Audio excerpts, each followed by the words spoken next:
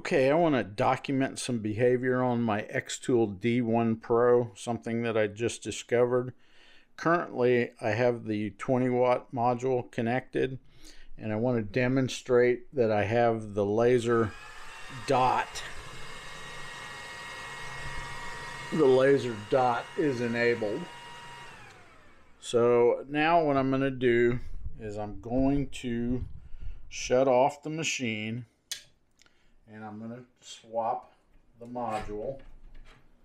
God, I hate doing this because the connector is just not that robust, it doesn't seem to me. But we'll see. This is going to take a second, it always does. So forgive me for that. Another problem you have here is this connector butts right up against the fan.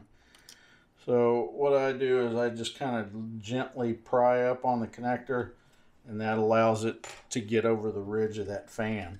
Also, this braid has a tendency to scratch and grab and fray. So now let's put the IR module in. And there's a lot more space in the IR module than there is in the 20 watt. So let's hang it.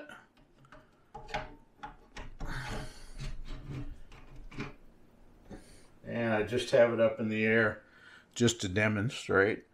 Now I'm going to open xTool Creative Space, and let's see what happens when it opens up. It's coming, and the machine is off. Let me turn it on. And I want you to know the red dot just showed up. Okay, that's good. Sometimes, and I don't know why, but sometimes the red dot doesn't come on, and I have to open xTool Creative Space before that it'll come on. It didn't do it until it was connected. So I'm going to turn the machine off again, and I'm going to remove the IR module, which doesn't want to come out. It is a lot easier to remove this than it is the 20 watt, but I'm not having any luck right at the moment. There we go. And again, this braid really makes this fray badly.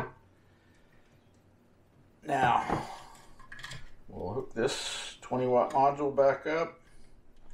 There we go. Let's hang it.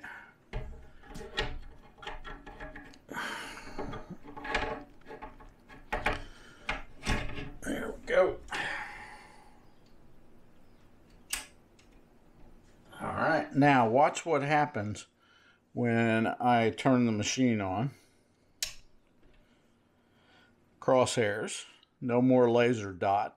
So every time you hook this up, disconnect it, and then hook the IR module up, and then go back to the 20 watt, it always reverts to the crosshairs, and that's just something I want everyone to be aware of.